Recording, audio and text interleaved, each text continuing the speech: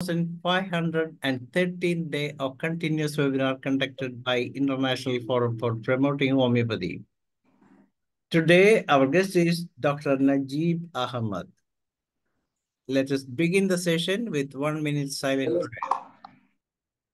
Thank you all. As you all know, the International Forum for Promoting Homeopathy comprises of homeopathic lovers, students, and homeopathic doctors, and we have 3 sessions every day.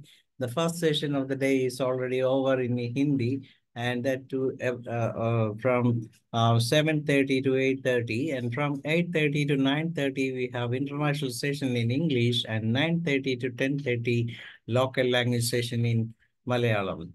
And all the sessions are going in a good way, and we are uploading the videos of the presentation on the very next day itself, so that those who miss the same can watch again and again, and you may be subscribe the same, and you can share it with your friends as well as homeopathy lovers too, so that homeopathy will reach every home around the world. And this is the purpose of International Forum for Promoting Homeopathy.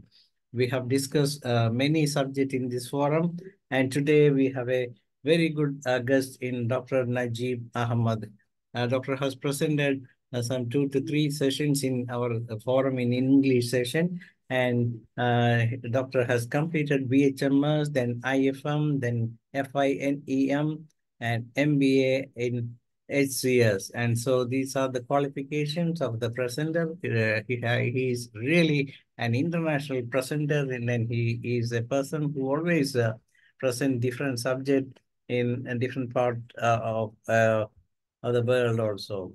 So he is well known for his beautiful vocabulary and speaking all these things, connecting everything with the health. So we can proudly welcome our guest of the day. For today, the subject, as you know, it is a different one. It's a very, very good one also. A holistic approach to body composition and well-being. This is something to be watched. And let us proudly welcome the guest of the day, Dr. Najeeb. Welcome, Doctor. Thank you so much, Dr. Dhanesh. Hope I'm audible. Yes.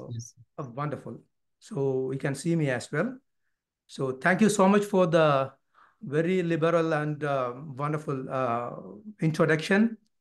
And thank you so much again for inviting me to present a topic in this auspicious platform, in this very coveted platform. And I congratulate you and all the leaders who are working behind this wonderful idea of promoting homeopathy through online. So thank you once again. My topic today is about the body composition and its importance. I would like to present a presentation to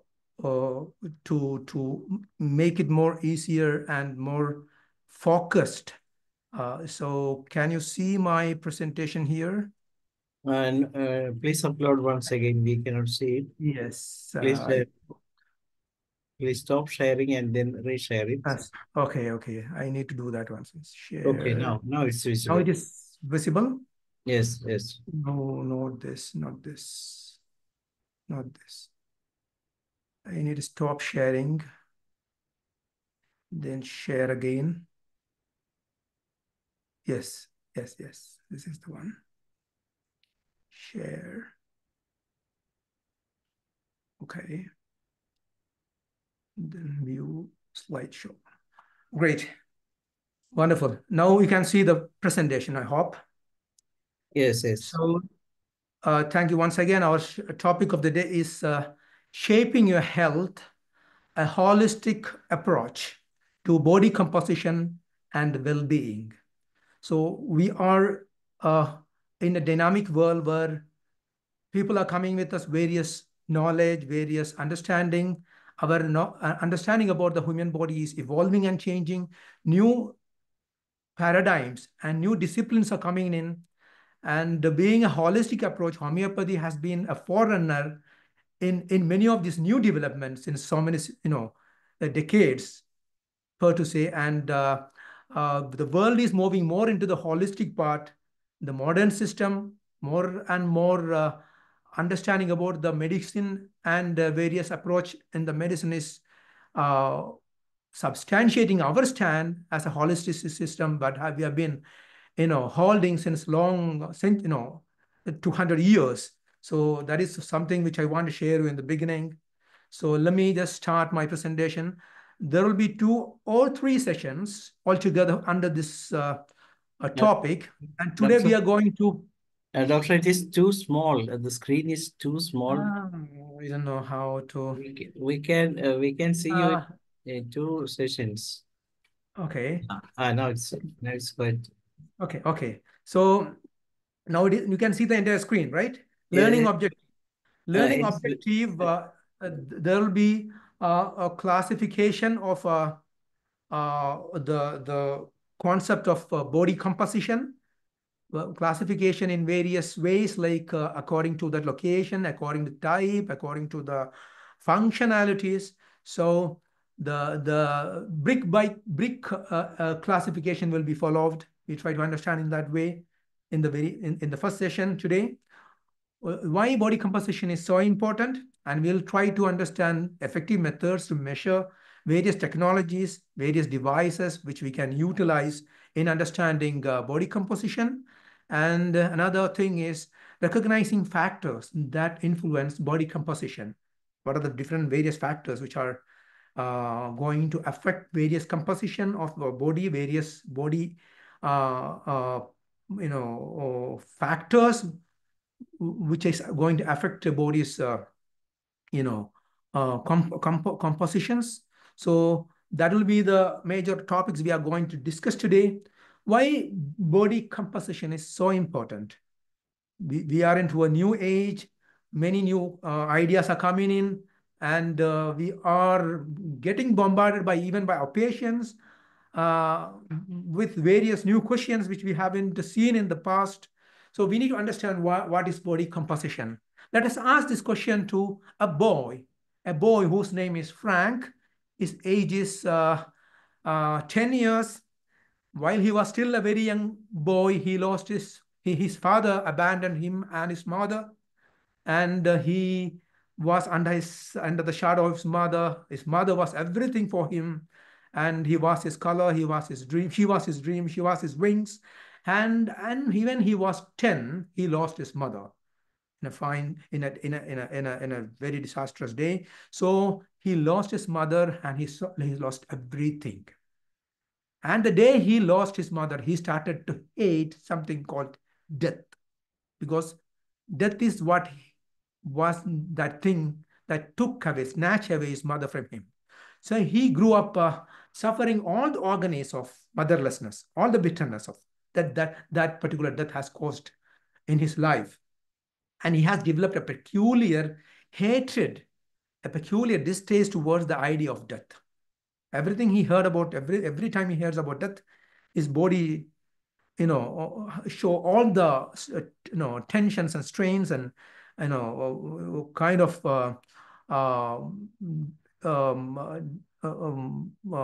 bad emotions. So he has developed a peculiar problem called denatophobia, or fear of death, or hatred of death.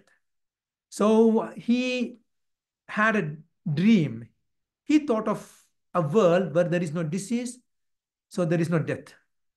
And a world he can find a cure, a world he can defeat death. So best thing he can do for finding a solution for death is to become a doctor. So he tried to become a doctor. He tried for him to be, and he became a doctor. Being a doctor, he earned the name and fame, and he started curing many diseases. And he started curing many diseases, but there was one thing which he could not cure. There was one thing which he wanted to cure for most. He wanted to cure that particular thing like anything else, and most important than anything else, but he could not cure that disease. That was the disease called death. Everything he could cure. And he started to explore. He started to do all the researches, every time, day in and day out. He started to have an ambition, a monstrous ambition, a cure for death. he thought of creating new life, bringing life from dead, or bringing dead back to life. That was his ambition. He started working on it. He started to collect various body parts. He started to understand body's chemicals, body's dynamics, body's energy patterns. He tried to learn a lot about the body's compositions and compoundings. And he tried to he explored various tombs to find best body parts available. He went to morgues and mortuaries to find best possible human elements and body parts. And he collected best of the deltoid, best of the pectorals, best of the heart, best of the spleen and kidneys. And he tried various, spleen and kidneys in various compositions. He tried everything, and he finally met his success. He tried to make, he was not happy with making a human being like anything. He want to make a perfect man. He want to make a perfect human being who is resistant of all the diseases, who can defy death. That was his ambition. So he went for the best of the components, best of the body parts, best of the constituents, and he tried to make a superhuman, and a superhuman far superior than all the other human beings who walked on the face of earth. And it came into being. He succeeded in his ventures. He created a human being, an artificial human being, so big, so strong, so monstrous, so huge. But he realized something fishy, something messy. And when the beast came into life, he realized his mistake. Everything was there. There was massive, musculature. There was a huge head. It was all there, but there was no smile on his face, nor any expression being shown by the monster, by the beast he has created. So he tried various things, but he could not succeed in that. And the monster, the best of the part he has created, the best of the ingredient, the end result was something monstrous, something very gruesome. And he decided to put the creature under a cell, under the custody, without letting him to public places. And the creature and the beast was under custody in a cell, bored and alone. He tried various ways, and finally monster managed to escape the prison. He was bored, he was alone, and the creature ventured out looking for some fun, some company, making some friends, making some companions. He met people out in the street. He tried to impress people, but end up only to make them terrified, only to make them more agitated and fearsome. So all of them are, afraid of him. They started to flee, and they started to, agitate. They started to pelt things from the balcony, from behind the walls. They started to throw everything against him. They tried to injure him. So dejected, rejected, and being hurt, he turns away from the crowd. He lost his hope. He could not make a single person his friend. So he went back to his place where he was born, and went back to the person who was created, to his master, the creator, and he has requested for a companion, a similar kind, a maid, who can solve his loneliness, who can solve his isolation. Initially, Dr. Frankenstein agreed. Dr. Frankenstein agreed to create but later he declined for the fear of creating another monster. He declined the request of the monster, and being betrayed. This betrayal further infuriated the creature. He turned into vengeance, and he turned into vandalism, and he ended up running into a killing spree. He started to destroy everything on the way. He started to, kill people. In a rampage of killing, his creator's family one by one. The Dr. Frankenstein's fiancée, his brother, finally, his lab assistant. He started to kill one and all. And Dr. Frankenstein had a fear, had a shock and shame. He decided to destroy the beast he has created. The irony here is the one who has tried to create a solution for death by creating a new form of life now has decided to kill the creation he has created as a cure for death. That is the irony. The one who do not want to see the death or killing decided to kill something that he has created. So that is the irony. So what are the lessons we can learn from this little story? And we can learn something about the futility of the unrealistic ambitions, the pain of social isolation, and we know that spare parts, the human being is something beyond the assembly of spare parts. They are wholesome, they are holistic, and best ingredient cannot make the best soup. Proposition and combination is very important. Best of the ingredient cannot give you a best dish, best result. Balance. It is not strength. It is not being bigger. It is not being stronger. The balance is much more important. Death cannot or should not be cured. This is another lesson we can learn from this. And pain of body shaming, pain of self-image, pain of abandonment, pain of being ridiculed is another thing. And after the story, we know the story. And have you learned anything from the story or anything story like this? Let us ask the story to Valdir, another guy, a puny, rachitic child from Brazil, often bullied in the childhood by others due to his thin, weak body. From being a skinny drug addict, he was a skinny boy, being bullied, he turned into, eventually into drug addiction. And later he abandoned drugs and he has, developed new, ambitions, new positive interest in bodybuilding, and he started to create, musculature, which cannot be, dreamt of any other body, builder. He has achieved enormous achievement in the bodybuilding, and from the bodybuilding, from the early stage, he started to, create, develop huge, humongous biceps and chest and triceps and all those muscles. He started using some very notorious thing called synthol. Synthol is a concoction of sesame oil, some painkillers, and alcohol. So it has been widely misused by bodybuilders in many parts of the world, including in this Arab world. So he started using that, and he has amassed a massive biceps and one of the biggest biceps. But he ended up having an early death at the age of 48. Recently, some 3-4 months ago, he has died. And another name, this is again a boy. He was bullied in the childhood.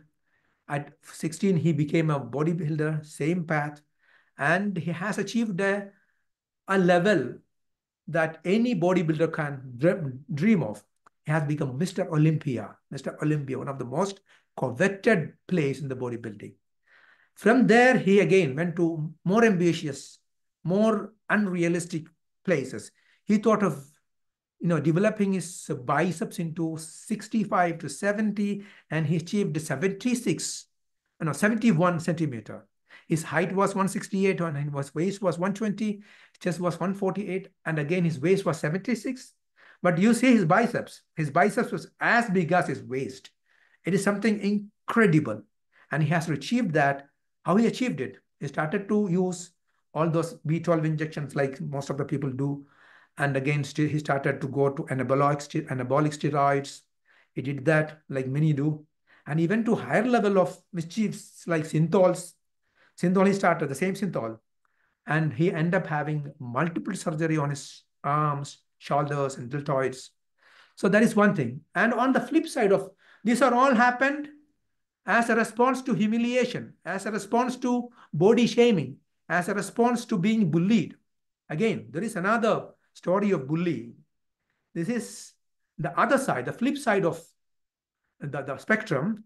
These are mummified human beings of the 21st century. These are the mummies of real life, mummies who walked on the street. These are the most famous divas in the glittering world of fashion industry. And they all have, many of them, the fashion industry is obsessed with skinniness. They're obsessed with being thin. Fashion industry give highest, you know,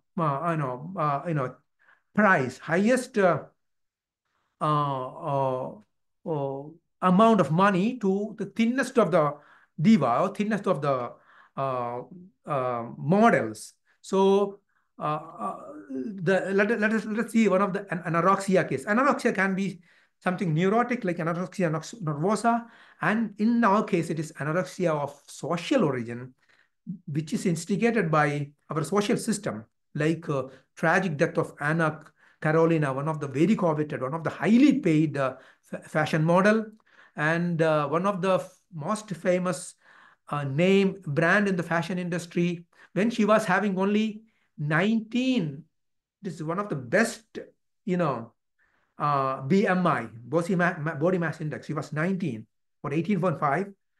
The brand said, you are overweight. You should not be 19. You should bring your body further. She started to venture on anorexia. She started to venture on eating less and less and less. She obsessed with thinning, being rejected by the fashion industry, being rejected by the fashion brand, that particular fashion brand.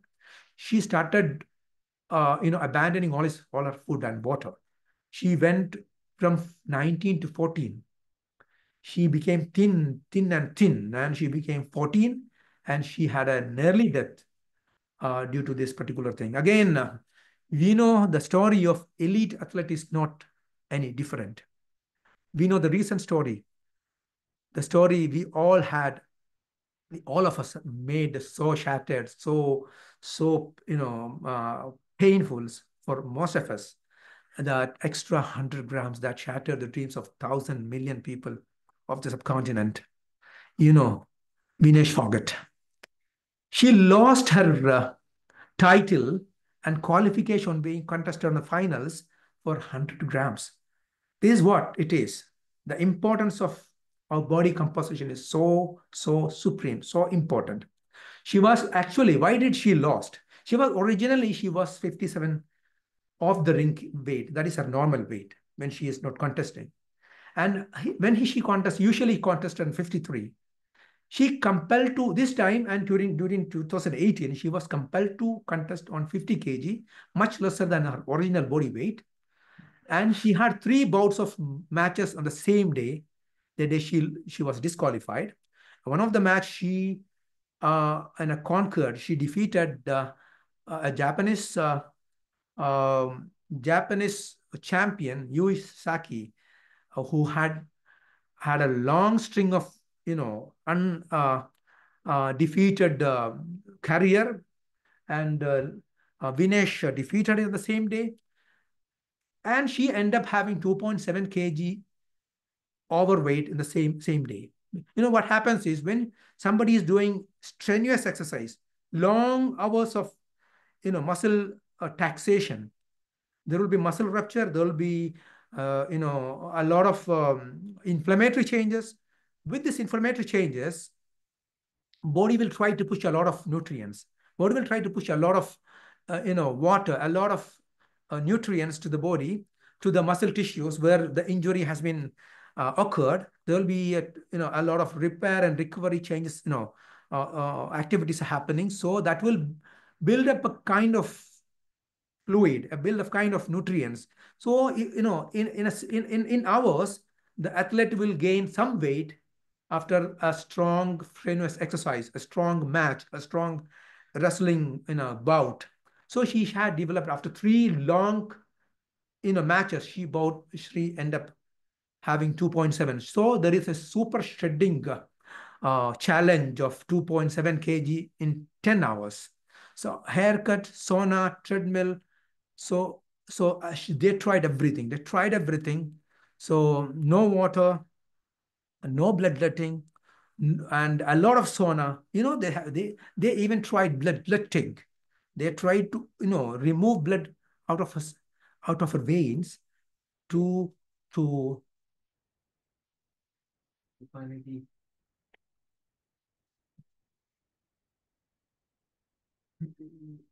no water, no, treadmill, sauna, haircut. So they even tried to remove blood out of her body.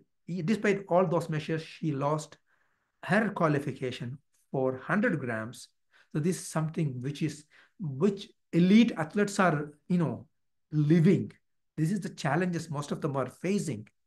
So this is what it is.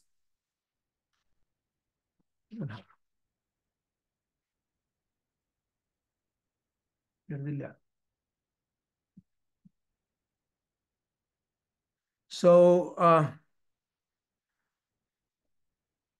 risk of weight cutting. What are the risk of drastic weight cutting? Before we go into our part of the presentation, we need to know how much challenging it is. Even we need to understand the risk of drastic weight management. We often go with various weight management regime and programs. So there can be a lot of inflammation. There can be a lot of rebound weight gain can be there.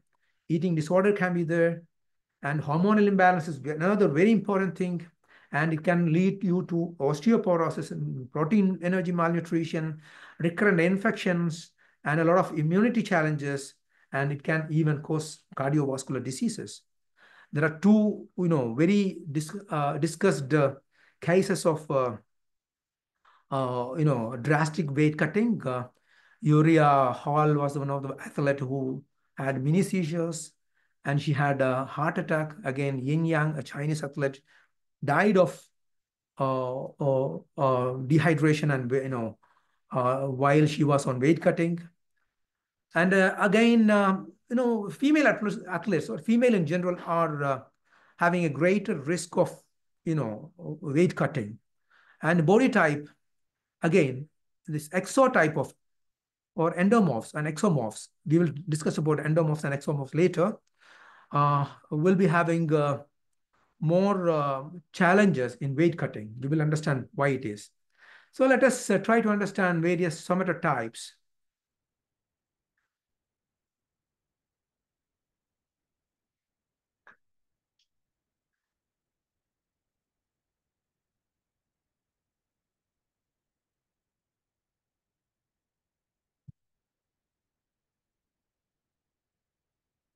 So we will try to understand different types of classifications of body type, somatotype, ectomorph, mesomorph, and endomorph. Ectomorphs are uh, more like thin, tall, and slender, and there can be mesomorphs, more muscular, more stronger, more balanced. There can be endomorphs. Let us try to understand what these are. Ectomorphs are lean. They have a faster metabolism, and they have some challenges in weight gaining and building muscle. They have narrow shoulder, they have long limbs, and they always have problems in body, uh, kind of shedding their body weights or gaining their body weights. So there are some of our medicine which you can associate with ectomorphs. Ectomorphs thin, slender, long, like iodine, and they have a higher, faster metabolism. They have this, undue temperature metabolism. So iodine, phosphorus, natrimor are the few examples, and they lose their weight easily, but gaining weight is a bit challenge for them. Coming to mesomorphs, the mid between ecto and endof, they can gain muscles easily. They are athletic and strong. They have well proportioned physiques, broad shoulder, a narrow waist, and they have a better metabolism. They have something called a lottery winners of the metabolic spectrum. Again, endomorphs are now the third category. They have more plumpy, flabby, softer, and rounder. They tend to store fat more rapidly. They have a slower metabolism than others. And a few of the examples of the endomorphs are calcarea, graphites, kind of medicine, a lot of other medicines. And coming to the classification of, there are various classifications since beginning. And we being homeopaths, we know a lot of classification in this. There are Chinese concept called the yin yang. There is Ayurvedic concept of vada, pitta, kapha. And Panchamahabhuta, like 5 element theory is there, which is very similar to the body composition. Hippocratic concept of short, thin, and long and thin. Bayesian has another concept called scrofulous, gouty, and syphilitic, as we know the diathesis. Then Vernier and Caesar is another, has postulated another carbonic, phosphoric, and fluoric constitution. Von der Gowel, very famous one, hydrogenoid, we heavily use in homeopathic literature. That is hydrogenoid, oxygenoid, and carbon hydrogenoid constitutions. And Kretschmer postulated asthenic, athletic, and picnic.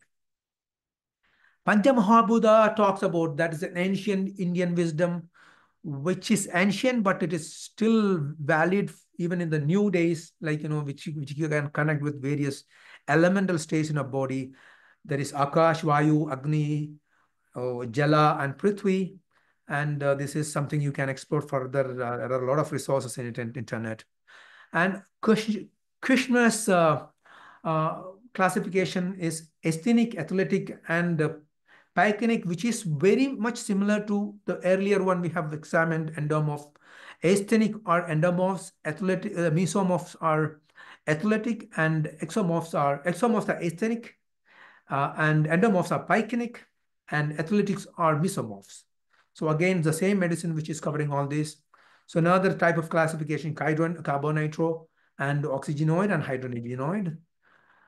Coming to one of the very popular, this has been a very popular way of classification of body types.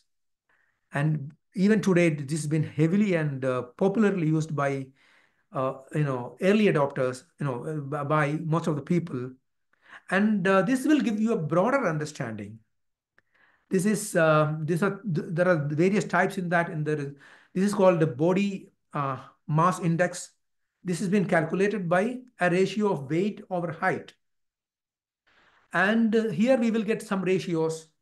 One is 18.5, which is anything below 18.5, as we have seen in the case of anorexia cases. Anything below 16 or 17 is anorexic, or even 18 is anorexic. It can go even lethally low, like 14 and 15, which is dangerous, life-threatening. In anything below 18, it is underweight, and normal is 18.5 to 20.9 of 25. Anything up to that is normal, and anything up to 30 is overweight. Anything up to 35 is obese, and anything beyond that, anything over 35 and 40, 45, that is, it can be extremely obese, obese type 1, obese type 2, obese type 3. There are multiple obese classification again is there. So though BMI is highly popular, it is a very broad, a very narrow, so very broad kind of classification, which will not give you finer understanding of your body challenges. And it can give you if you are an athlete, if you are somebody who is tall and very firm, even you have a bad body, BMI, you may be still a heavy, a healthy person, because this is a rough estimate. Even if you are having same people who are having 23 body BMI, one can be highly unhealthy, and other can be very healthy, because this is not an absolute parameter of understanding body build. Because even Mike Tyson or some bodybuilders, they can be 26, 27, but they have a huge musculature, and they will be having a very good metabolism unless they go beyond some other limits. So BMI is not everything. You can have same BMI with different states of health. So we need to go beyond BMI. So there are new ways of looking into things, that is we call body composition in finer ways, in more details. So what is body composition? Body composition refers to the proportion of various elements in your body in terms of lean mass, in terms of fat mass. There are two compartment classification, 3 compartment, 4 compartment classification. You can explore all these various compartment classification. There are a lot of literature available online. So when we go into two compartment classification, this is broadly classified into fat mass classification, non-fat, fat mass and non-fat mass components. So coming into for compartment, there will be muscle tissue, there will be essential fat, there will be non-essential fat, there will be bone marrow, there will be others. So there are multiple, sorry, there will be multiple classification like non-essential fat, bone and protein. So these are the derivatives of non-fat fat mass or lean mass. So these are we'll try to understand brick by brick or component by component understanding. So muscle tissue, usually it should be more than 36 or 4. Best is around 40. And essential fat should be around 12 to 15 or 16. It varies male to female, of course, and various athletic challenges, various job challenges, various career, it can vary. Non-essential fat, again, 15%. Bone mass can be 12. These are the broad way of looking at it. We will look into brick by brick picture of body composition in the coming slide. That there will be total body weight now, and total body weight will be classified under fat mass and non-fat. And fat can be essential and non-essential, and fat-free can be lean, dry mass, or dry mass and wet mass. Wet mass is total body weight, body water. And coming under the dry mass, we will be having bone mineral components composition and non-bone mineral compositions. And under water, we will be having extracellular water, intracellular water. And we'll be having soft tissue. In soft tissue, we'll be having SMM and non-SMM. We'll come into that later. So coming again into fat mass, there will be essential fat and storage fat. This is very important. We need to understand the difference between essential and storage fat. And again, another type of classification can be subacute fat and visceral fat. Depends upon the location of the fat. And healthy fat percentage can be vary according to the age, according to the gender, sex, male or female, or various different kind of, or in weather, for example, this can vary. And lean mass can be of muscles, of bone mass, it can be water, it can be connective tissue. And coming into fat mass, do we need to take a break and to clarify any of the points so far? Dr. Dinesh? Yes, if somebody, if anyone, that we can go on the later part. To the end, right? To the end, of course. Wonderful. Okay. So there can be fat mass, essential fat and non-essential fat or storage fat. Essential fat can be like, the essential fat which we need to get from the food. Okay. And body cannot create that. And body function, it is important for communication, it is important for hormone production, structure of the cells, structure of the cell wall, mitochondria, nucleus, neurons, and energy supply. It has a lot of job. Essential fat is so important for us. Storage fat is something which is coming in excess. Okay, it can be an energy reserve, of course. It can be a source of diseases as well. There is another kind of classification which is called white fat and brown fat. White fat is the most of the stored fat, and brown fat is most of the functional fat, which is helping us to produce more energy. Brown fat is full of mitochondria. It has a lot of mitochondria in it than white fat, the normal fat. So why mitochondria is so brown? Because it has a lot of energy, iron in it. So this is how it is. So coming into fat mass, it can be into various locations like subcutaneous, location. It can be in intra-abdominal or visceral fat, which is a dangerous one, though it is not always dangerous. It has a lot of job in there. Visceral fat beyond some level is dangerous. It's not always dangerous. Subcutaneous, again, it has some job. Beyond some level, it is not a good thing. So again, we have extracellular or cellular fat. Something about extracellular, it is called extracellular vesicle fats, which recently we have a lot of information of that, a lot of health benefits, a lot of positive thing about extracellular. It's a signaling molecule. It will tell a lot about your health by understanding its various components, further components of EVs or extracellular fats. Coming to brown fat, which is a good fat or mitochondria-rich fat, how we can improve it, how we can we will visit it and we'll go to further. Okay, there are a few things which we can improve by doing something called thermoregulation or cold bathing. Going into a kind of challenge of cooling. It will help us to create a hormetic changes in our body, which will trigger the production of more mitochondria in your cells, more linking of mitochondria, more production of iron, more mobilization of iron and mitochondrial population in your cells. Then another thing, we can increase our iron intake, like spinach and like liver, like organ foods. There are a lot of other things like legumes. We have a lot of good resources for iron supplements, iron supply in our food. Then again, balanced diet is very important, which is not agonist against ions. There are a lot of things which can kill iron in your food. Again, exercise is another huge thing we can do to improve the mitochondrial population in our cells. Exercise can again trigger hormesis, again trigger a lot of biomolecular changes in your body. And coming into the various ratios of fat mass in our body based on age, we can have 8 to 19. Coming to men's, it is 8 to 19.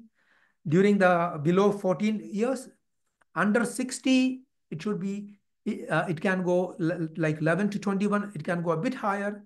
And again, 76, we will be having a lot of sarcopenia, muscle will be less. Eventually, fat will be more. Again, we can go up to 24. Being male will be having a lesser one. Female can have a little more, normally, a little more fat than male. And for them, below 40, it can be up to 32. And below 60, it can be up to 33. And below 76, it can be up to 35. And again, body fat percentage to a chart, somebody who is underweight will be having around 8% of the total body fat. A normal one can have a 12%, and overweight can have 15, 16%. Somebody who is having a 25% of body fat means he is little too much. When we measure, when we will be using all those devices to measure, you will see this, and you will see this red flag of 25. You see that this is not a good thing to go on to 25. And 30 is a bit too much. It is extreme obesity. 30 or 35%. So coming into lean mass includes muscles, bones, as we have mentioned earlier.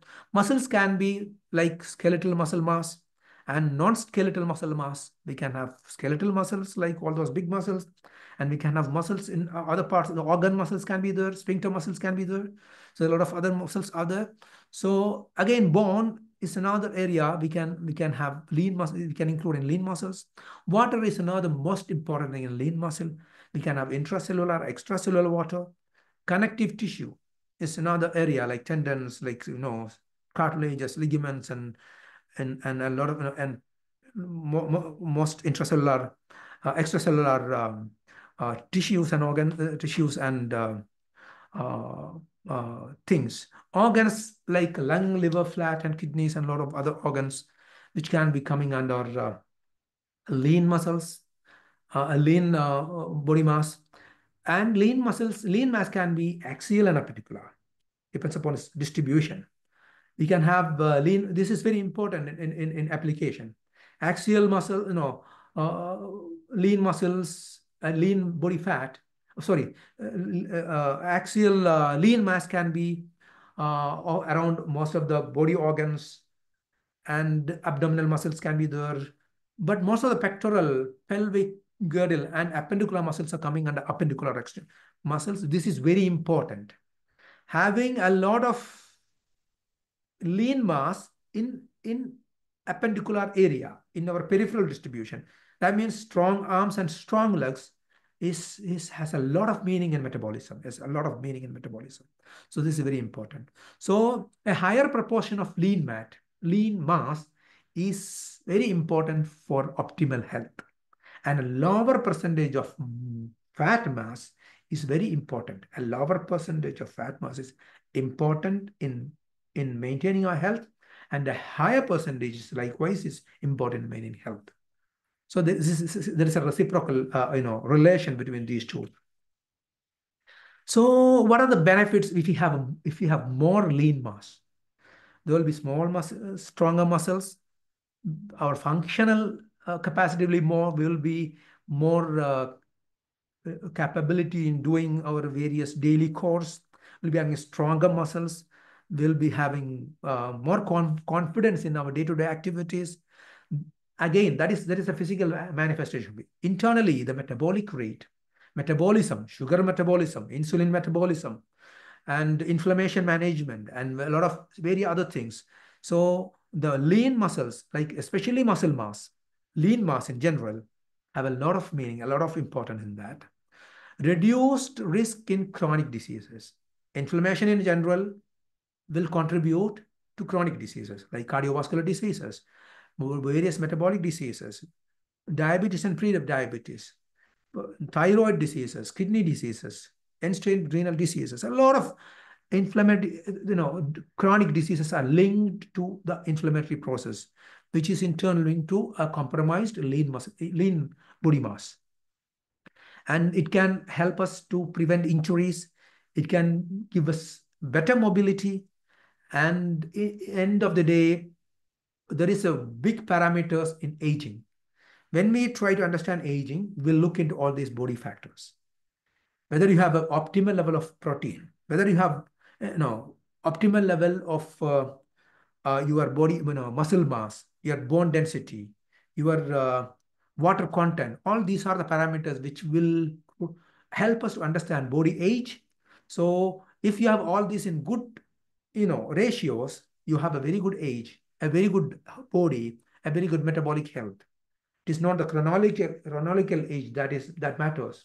It is your metabolic that matters most. So healthy aging, it has a lot of importance. So this is one thing we can use in our clinical practice when we try to understand the ratios. When we try to evaluate various body, we'll be using a lot of body composition tools. We'll come into that later. Where we need to look, how we need to figure out. These are called CID, C shape, I shape, and D shape. You can see that in that picture. C is cautious. You need to be very cautious in that, because that is not a good picture. Weight is higher than skeletal muscle mass. Body fat is much more important than skeletal muscle mass. So you will get a C curve. This C curve is a very bad curve. And ideal one. It is good. It is better if you have an I curve. I curve is ideal. It's okay. And in that, you will be having a balanced weight, moderate muscle mass, and moderate body fat. The best, a well-developed one, a beautiful one, a stronger one is if you have a D curve. D curve, you will be having a stronger muscle mass and a less fatty body fat. This is the most, important and most sought after. We need to achieve that as much as possible. That is the CID classification. Why body composition is so important? Because if we try to understand the various risks of health, we need to understand body composition. Because if we have excessive stored fat, it poses a lot of challenges in our health. And if you have a better muscle mass, it will give you an understanding that you have a better health. Metabolically, you have better life expectancy, better, a lesser risk for chronic diseases, a lesser risk for cardiometabolic diseases. So that will give us an understanding about health risk. Again, it will give us a realistic fitness. We are working on fitness. We are trying to understand and improve our health. So how we can understand whether we are going to the right path? how we can track it. This is very important.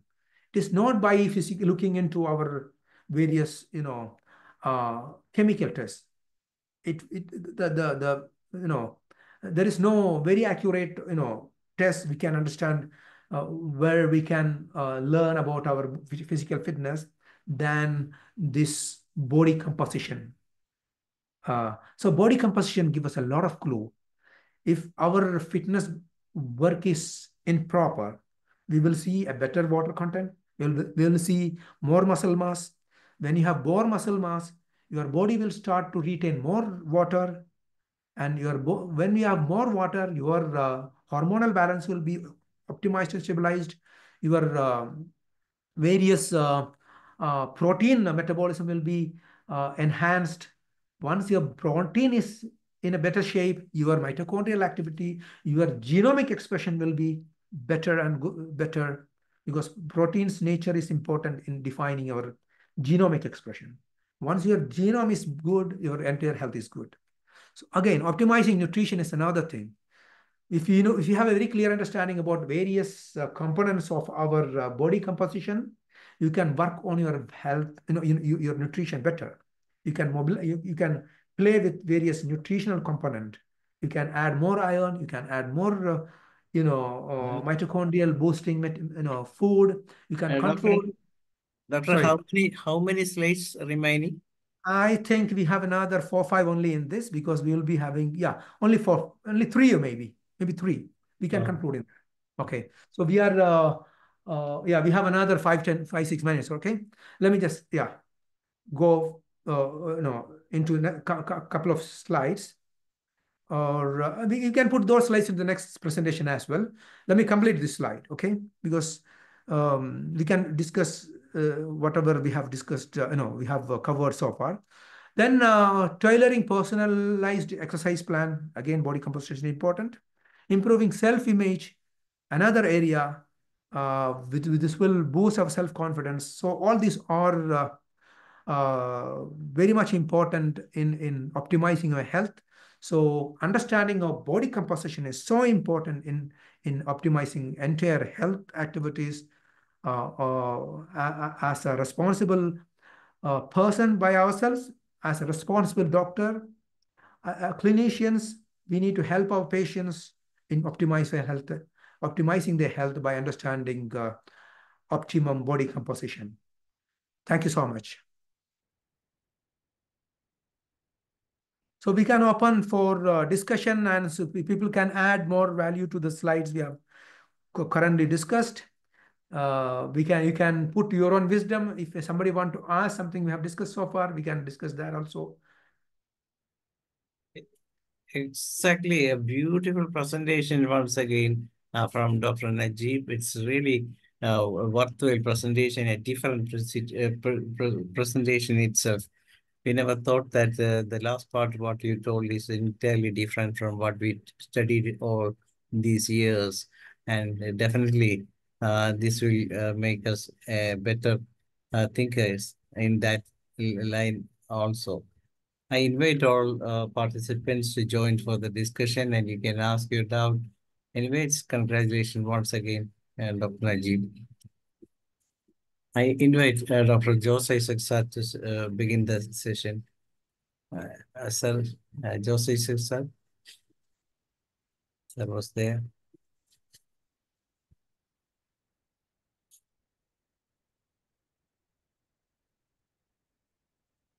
Sir, something. Ambadi, doctor, do you want to say anything more on the subject? Dr. Emmadevi Ambadi?